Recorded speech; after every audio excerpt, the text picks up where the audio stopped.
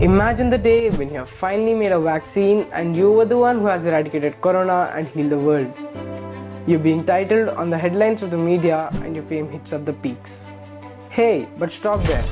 Before you start floating in your dreams, let's know, is it really possible for you to do that by knowing how the new mRNA vaccines are being prepared?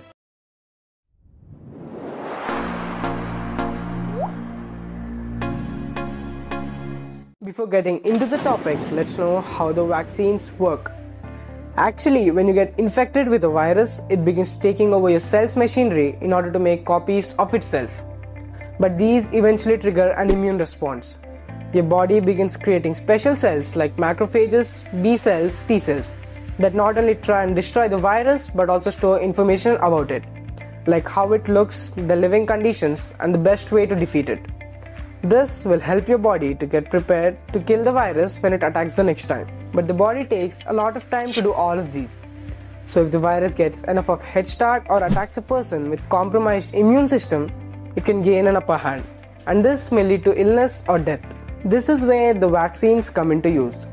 There are many different types of vaccines, but the goal of them all is to train your immune system before getting infected. Most vaccines work by injecting weakened viruses into your bloodstream, which wouldn't harm your body. As soon as the vaccine enters your body, the antibodies react as if it is the real virus and triggers the memory cells. That way, when your body is invaded with the real virus, it has an advantage because it knows how to take down the invader. But this type of vaccine with weakened or dead virus would take a few years and wouldn't prepare your immune system to fight against the evolved or mutated versions of corona. Thanks to the scientific advancements that have brought us the mRNA vaccines, which is perhaps the most promising techniques of vaccination. These vaccines inject RNA, that is the ribonucleic acid. RNA is a substance in which genetic code of virus is stored, just like DNA, which stores human genetic information. You might be thinking, how do they even extract RNA?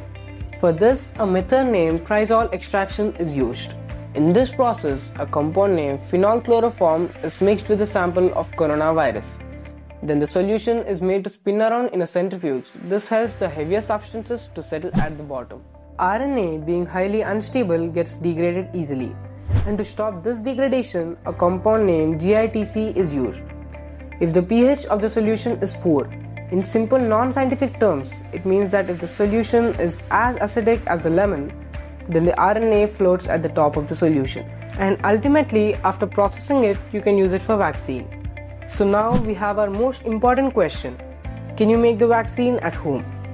Firstly, it's really risky to use a virus like corona, which is only being tested in virology labs with level 4 safety. Secondly, RNA being highly unstable, it reacts with almost every substance in your surroundings and decays itself. So there are very less chances for you to get the unreacted RNA. And for many such reasons, you can't prepare a vaccine at home. Moving into the final conclusion, I have uploaded this video for the core reason that there are many people who are unaware of the facts and stay disrespectful towards our doctors and scientists who are bringing their life to death. They should be held in high esteem and let us give them enough time to bring us back to our normal lives. Until then, stay home and stay safe.